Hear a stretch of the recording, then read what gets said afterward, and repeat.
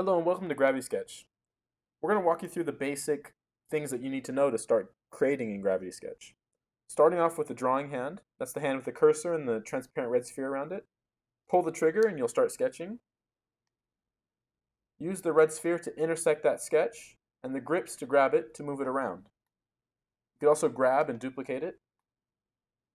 To change color, press and hold your trackpad. Move your hand around while you're holding the trackpad. Release, and that's the color that you'll have when you sketch next.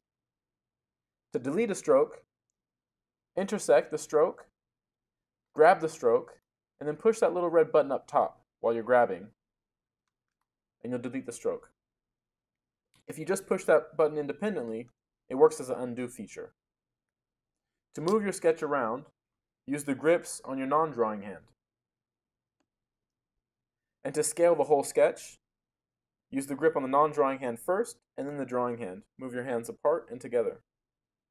You can also scale individual strokes by intersecting the stroke with the transparent red sphere, grabbing it, and then with your non-drawing hand, as you're holding it, squeeze and grab with those grips.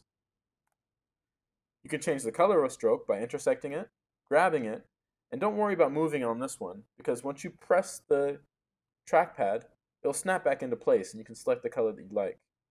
And release when you have the color that you like. Now, instead of pressing to the red button to delete, you can actually roll back time. So this is the history feature that lets you go all the way back and bring things all the way forward. So we'll go all the way back, and we'll kick off with another tool. So by pressing the trackpad on your non-drawing hand, you'll access the Tools menu. This is the ink tool. It works with velocity or pressure. This is the Revolve Tool. It's a two-handed gesture, so you pull the left trigger first. If you half pull, you could snap, and that sets your axis. Then with the drawing hand, you can sketch, revolve around that axis. Next tool is the Curve Surface tool. It's another two-handed gesture. So pull the left trigger first, or the non-drawing hand's trigger first. Then you'll get a preview. Let's actually change the color so you can see that preview a bit better. You get a preview of the line. And then when you pull your drawing hand's trigger, you'll actually start to create a surface. Now as you move your arms together and apart, you can influence the thickness.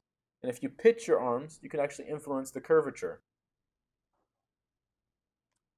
We'll grab that and move that out of the way as well. Change color. And this is the planar surface right below it. So the planar surface works similarly with the revolve as a two-handed gesture. So pulling the non-drawing hand's trigger, you can set your plane. If you half pull, you can snap the plane. Let's make it perpendicular.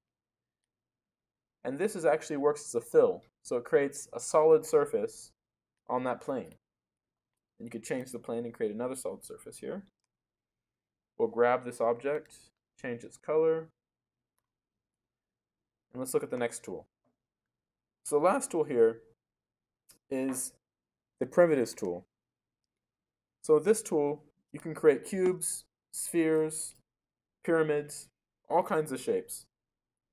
It's a two-handed gesture, so you pull the left trigger first and then the right trigger, and before releasing, you can move your hands around, and what you're doing is you're influencing all dimensions of that cube by the way that your hands are moved diagonally. And when you release, you'll have the geometry. So those are the basic tools. Now to edit some of this geometry, if you're not quite content, you can actually grab the geometry. Don't worry about moving because it will snap back into place when you push this blue button. The blue button with the icon above it allows you to access the control points. Each one of these control points can be grabbed and manipulated, can be deleted, or you can add additional control points to keep influencing the piece of geometry that you have selected. With this particular tool, you can also extrude it. So the planar surface allows you to have a bit of an extrude there. You can also change the cross section. So now I have sharper edges. And you can also reduce the number of control points to make a slightly smoother shape or piece of geometry. That same thing works across all tools. and all pieces of geometry in the app. Even the primitives, you can manipulate after you've created them. And the great thing with the ink tool, the stroke tool, you can actually influence the thickness by using the trackpad while you're grabbing one of the control points. So this is really great to add some style to some of the more artistic strokes. And we'll show the revolve as the last one here.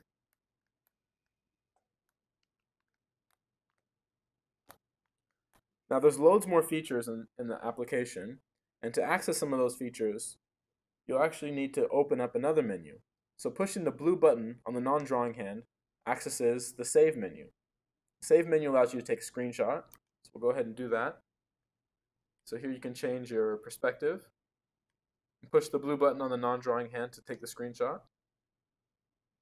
The X to escape. You can also turn on a mirror, play with your grid, change the density of the grid, and hop into different scenes or different environments. So here we have a studio, and we have a high dynamic range room here. We'll go back to the beginning. You can bring in 2D images.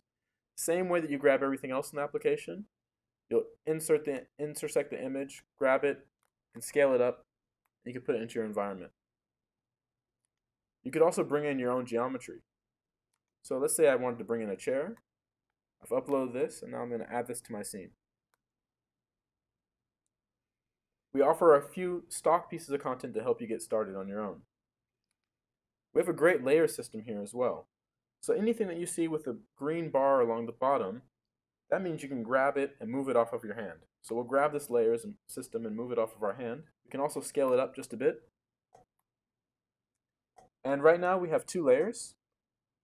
So to move things from one layer to the next, because it looks like everything is on our layer 1, grab it and shove it into the funnel for layer 2. Let's do that with this piece of geometry as well. And you'll get a little highlight. And then when you release, it's on that layer.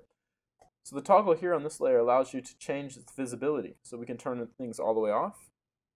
We can make them transparent, or we can make them fully opaque. So for this exercise, we'll make them transparent.